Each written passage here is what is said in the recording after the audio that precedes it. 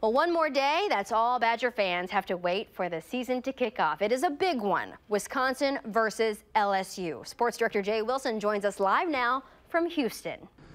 Michelle, I'm in a car in Houston. It just started pouring again.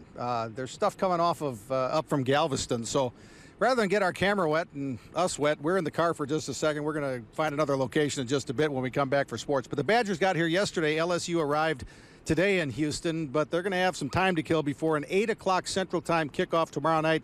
The game played at NRG Stadium in Houston, the home of the NFL's Houston Texans. 71,000 fans expected to be here, and LSU sold its allotment of 35,000 tickets, and they have a lot more fans than that coming because this is a big LSU alumni base because a lot of them work in the big oil companies down here. On the field, the Badgers and Tigers have a whole lot of new faces getting ready for their first collegiate experience. It's going to be one of those where you never know what you're going to get for the Badgers.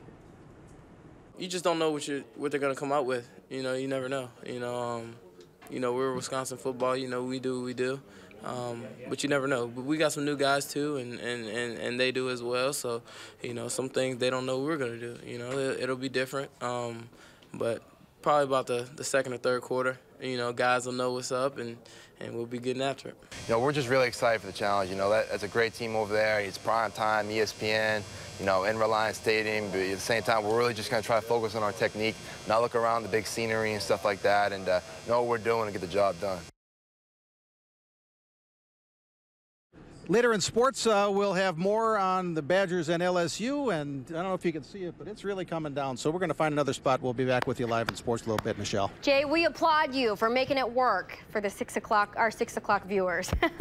Thumbs up. Thanks, Jay. He's really in the back of our studio parking lot.